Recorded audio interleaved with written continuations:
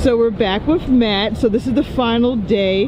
What are your thoughts on everything that went down? Oh my goodness. So it's just, I don't even know how to describe it. I experienced the finals down with general admission. The qualifiers, I was up in VIP seat, so that was a whole different like atmosphere.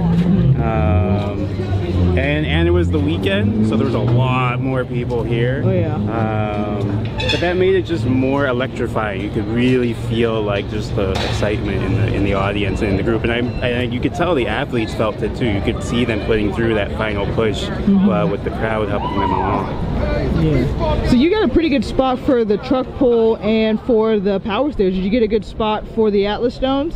Kind of. I wasn't like up front, but I was behind someone shorter than me, so that's still. So you still got to see fully. I still got to see what was going on. I will say there was a price to pay for that. Like there is a lot of downtime in between events. Yeah. If you want a good spot, you need to stake your claim early. I overheard somebody next to me. They had said that they were standing in their spot for the stones literally 4 hours before the event started. Whoa. That was a little intense. There were other events going on during that time. Yep.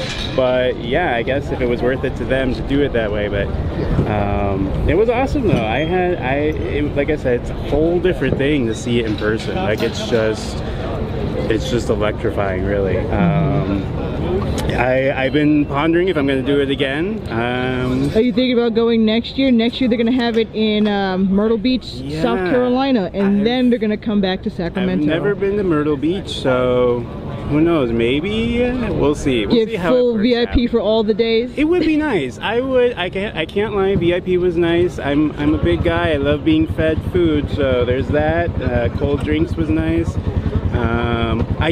That was the other thing though I noticed after the very first day. They opened up a on-the-ground viewing section for the VIP. That they didn't do that on the first day. And I think on the first day they noticed that a bunch of VIPs were coming down to the ground level. So they opened up, so they might do more of that next year. But yeah, I don't know. We'll see. We'll see how it goes.